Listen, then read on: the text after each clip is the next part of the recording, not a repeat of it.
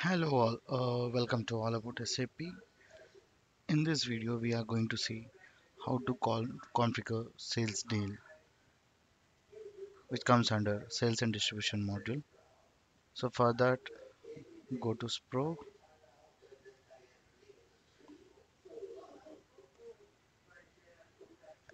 scroll, look for sales and distribution, and then go to basic functions, and then pricing.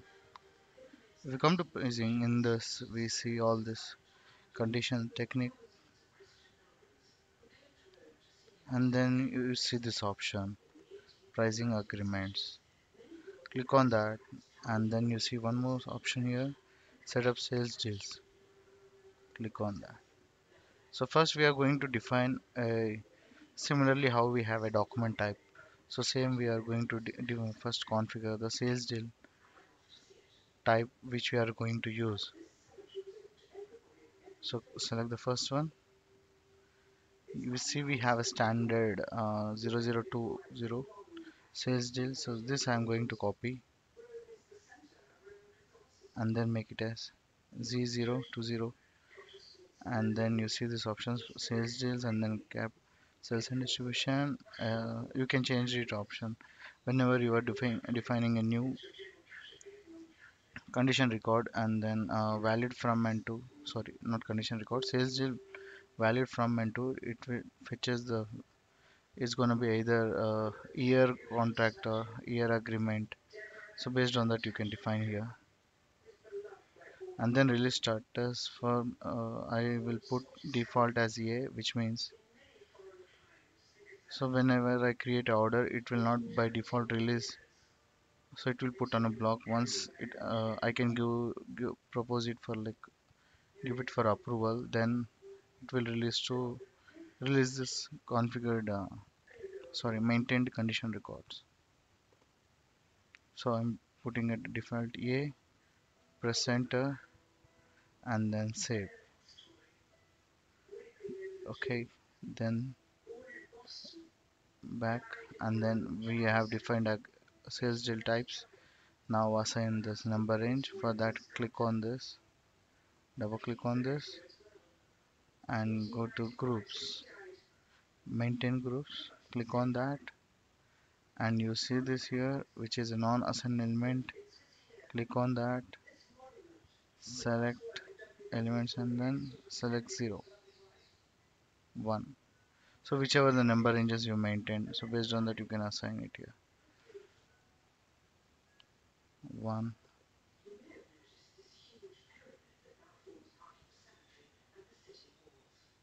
Okay, now it's assigned, which is under standard number ranges. So go back. Now we are done with defined types. So we will go to this next step. So you see this condition type groups. So the concept here is we have to create a group, and then we are going to put some condition types in that group. So based on that, it will ask for like options, it will provide us options which all the condition type values we can maintain in that condition type in that group. So got it right?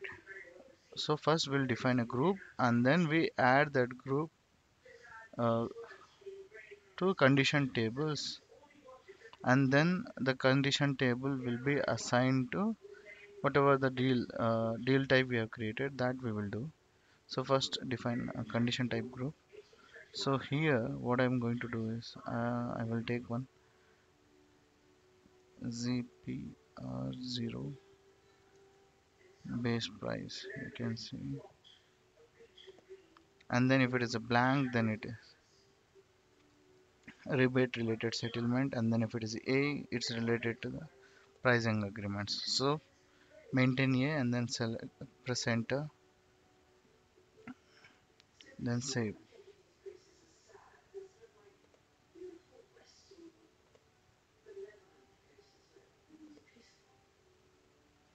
Now assign condition types to the group.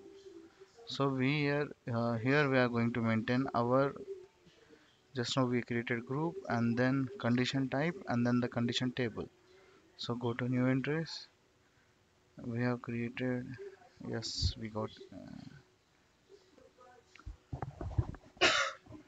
excuse me.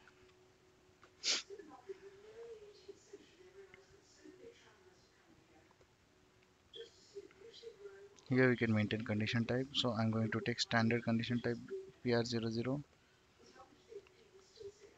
Here we need to, if we have a multiple condition table, so we'll going to use counter one, so that we are not doing any duplicate records here. Sorry. So first I'm going to maintain this 305, and also other options I can maintain to PR00, and then yes 306. Press enter and then click on save.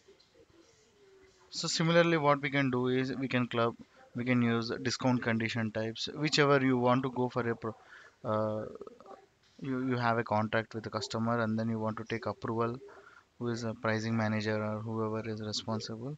So this configuration help us to follow a certain procedure. We'll create a deal and then it goes for approval. Then once it is approved, then the condition records maintained in the sales deals will get valid, and then that will be determined in the sales order. Yes, click on save, go back, and then there's the last step, assign condition type groups. So we have created ZPA, sorry, agreement type, right? Z020. So you see here we are created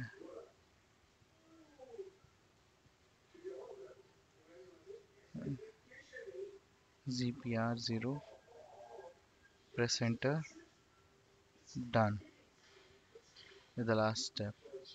So now what we are going to do is we are going to create a one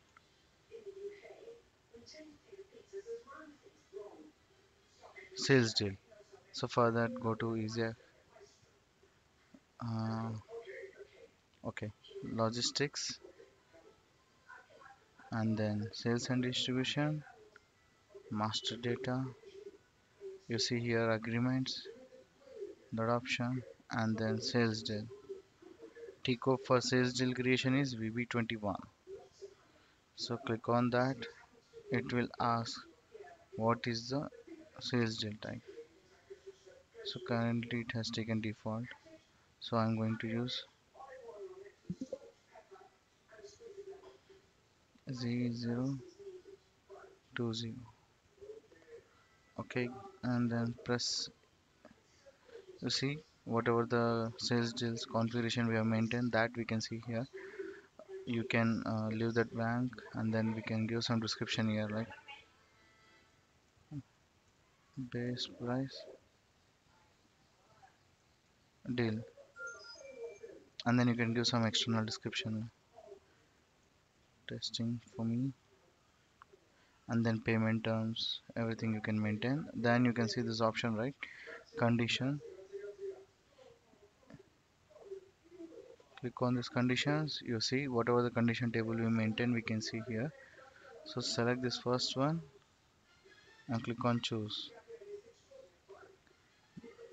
I'm following this sales organization and distribution channel, and I will be using this customer. So my material is steel underscore 100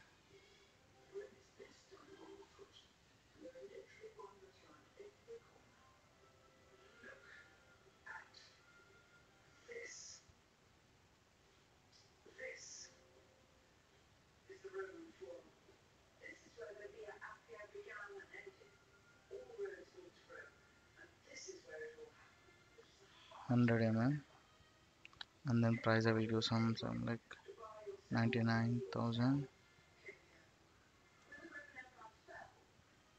Yes. Whatever the sales deal validity we maintain, that we can see here by default. If we maintain it directly in week 11, these values will go to 999. But these are values are based on our sales deal validity. So then go back. Then you can maintain multiple conditions if you want. No, I'm done with my. So I have maintained this and then click on cancel and then click on save. It's asking existing validity. So I have created 91 for testing. So I want that to override. Then done. It's created one sales deal here. So I have sales deal and then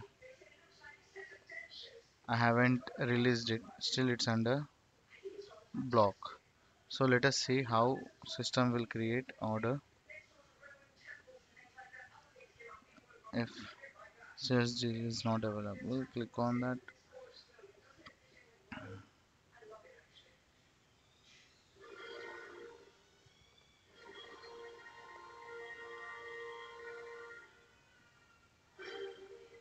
Still 100 mm. Quantity 5. You see values are 0. Let us go to conditions and check in analysis why those values are determined. Yes, I can see the record, but still, you see here, this condition record determined has a release status here, which means block. So it's still not released. So once it is released, it should be determining in sales order. So just go back, go back to our sales deal. Yes, 92 is a sales deal. Go to here. This release status is right. Make it blank. See, you see the warning message here. Information, sorry. Release status of all condition records in the agreement was changed. So whatever the condition records you maintain in this sales deal, so all those status will be changed to release status.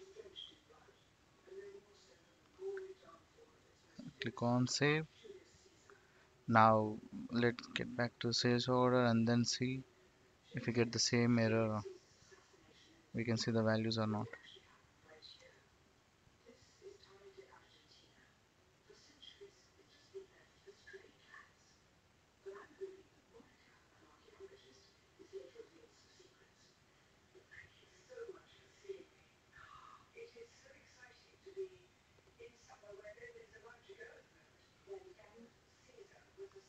Yes, we can see now.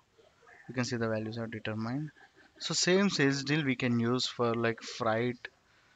Sorry, for conditions, base price, anything we can use which business want to follow a release process. So I hope you learned something here. Don't forget to subscribe and like. Thank you.